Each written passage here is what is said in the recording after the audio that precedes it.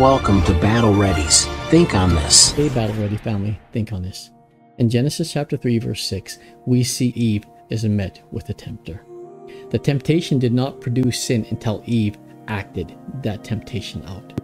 The Bible says that the serpent came, and when she looked at the apple, the Bible says she was enticed because it was good to look upon and pleasant to the eyes.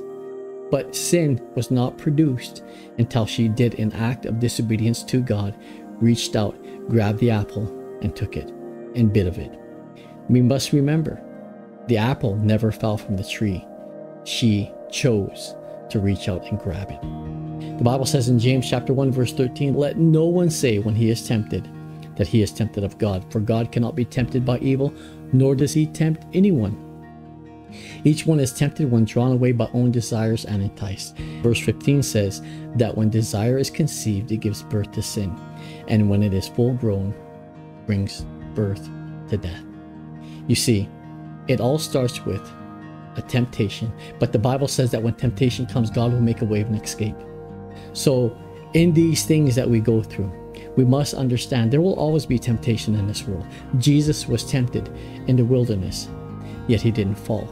Jesus was tempted in the garden, yet he said Satan could not find nothing within him. Think on this.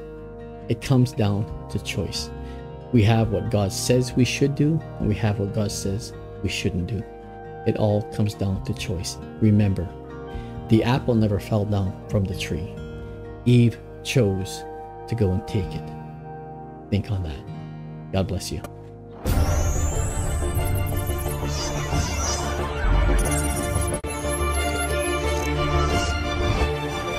Thanks for watching.